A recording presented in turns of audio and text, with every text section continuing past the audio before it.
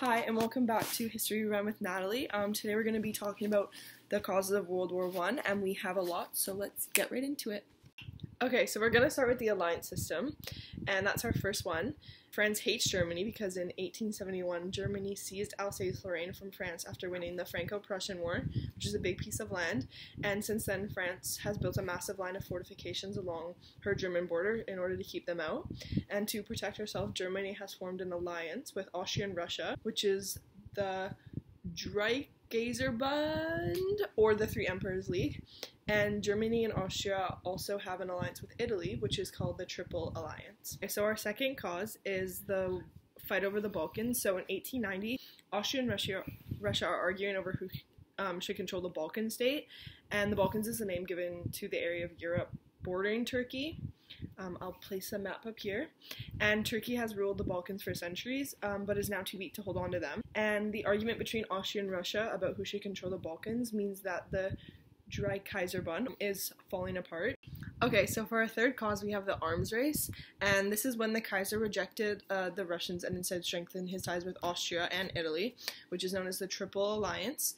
And in response, Russia quickly formed an alliance with France in 1894, and this scared Germany because it means that both his enemies are in the west and the east of him.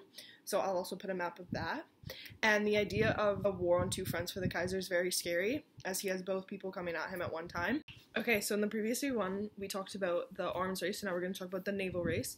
And so the Kaiser of Germany felt that Britain was the only major country in Europe without an alliance, so he could demand a high price for his friendship. Also, he said that if Britain signed an alliance with Germany, she would also have to sign an alliance with Italy and Austria too. And Britain rejected these terms and instead reached the Entente Cordiale, which was with France in 1904, and this alarmed Germany because France was now an ally with both Britain, who Germany wanted to be an ally with, and now Russia, who Germany broke off their alliance with. Okay, so now we have war plans, and it is now 1905, and France has formed an alliance with both Russia and Britain, and Germany has alliances with Italy and Austria, which is the Triple Alliance, but it's starting to feel encircled, and so Germany draws up war plans to deal with the possible war on two fronts, which we mentioned before, and she bears in mind that the Russian army is much larger than the French. France has fortified a number of cities along the German border for protection. The Russian army will take 3 times as long to mobilize as the French, and Belgium has had an alliance with Britain since the 1830s. So with the Kaiser being concerned with the war on two fronts, he decides to create his Schlieffen Plan, and this was created in 1905, and his plan was to attack France through Belgium. So he would go through Belgium, attack France, beat them, and then go beat Russia as well. So with one of the alliance we talked about before, which was the Entente Cordiale, which was their friendly understanding between France and Britain, it was decided that Britain could take control of Egypt if they wanted to, and France could take control of Morocco. So when 1905 hit, France demanded that the Sultan, which is just the king of Morocco, hand over control of his army to France. So some problems arose from the Morocco 1905. The Kaiser of Germany went to Morocco and delivered a speech where he said he would help the king defeat France and defend Morocco and remain his. And so this led Britain to persuade France not to declare war on Germany, and instead organize the Algeciras Conference, which happened in 1906, to discuss the issue between them. All that happened at this conference was Germany felt humiliated. Germany was protesting and everyone just ignored it.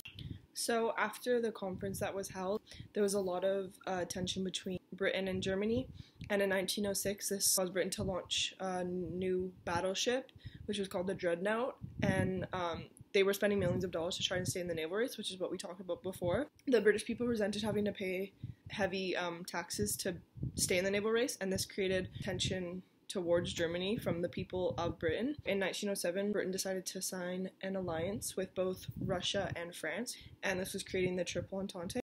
Okay, so now we're going to go into the Bosnian crisis. So in 1908, Austria seizes control of Bosnia, which is a key Balkan state, and so Russia is worried that the Triple Entente, which Russia is a part of, and Austria is a part of the Triple Alliance, the alliances will start to butt heads.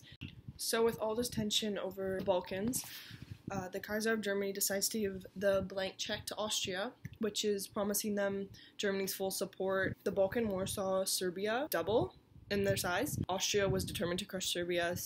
They're too strong, they're too big. However, Russia was determined that Serbia is state offended, and in February 1914, the Tsar of Russia said, "For Serbia, we shall do everything." So this caused a lot of tension between Austria and Russia. On June 28th, 1914, Austrian Archduke Franz Ferdinand was assassinated in Bosnia by a Serbian terrorist group called the Black Hand.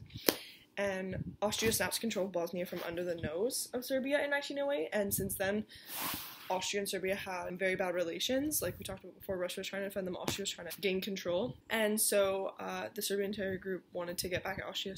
Okay, so our last and final cause is war is declared. So Germany declared on Russia on the 1st of August, and the Kaiser did not want to declare war on France as well, but his generals told him he had no choice because France was an ally of Russia, and it would create the war on two fronts.